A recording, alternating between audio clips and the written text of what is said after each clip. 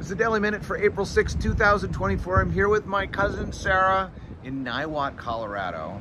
I want to show you where we are. That is the front range of the Rocky Mountains, right there, right out the window of my Uncle Chris and Jan's house.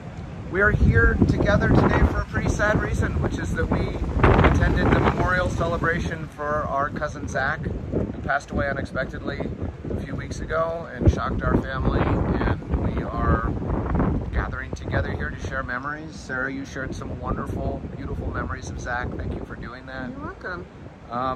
We are also in a strange situation where the entire county's power has been cut off for the next 18 hours or something. So we are hunkering inside, waiting for the sun to go down, eating pizza, and remembering someone we love very much. While the 100-mile-an-hour gusts of wind tonight. Yeah, literally. I'm doing all the talking. Sarah, No, would you like to share anything? Do you want to say anything about our cousin Zack? Oh yes, he was an amazing man. Our last trip was to our Wyoming trip. Last time we were all together, last August. Yeah, and we're just here to celebrate him and love on him. We love him very much. He was a remarkable human being, amazing. And our lives are better for having known him. Absolutely. Thank you, Sarah. Love you. Thank you. Love you too.